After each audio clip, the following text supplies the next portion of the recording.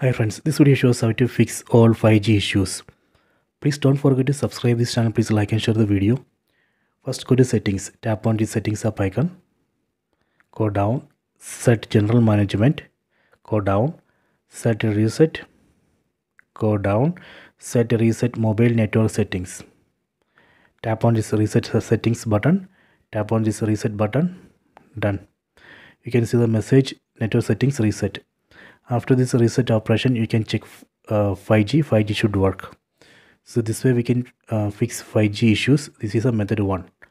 If this method 1 is not working, then you go to method 2. Method 2.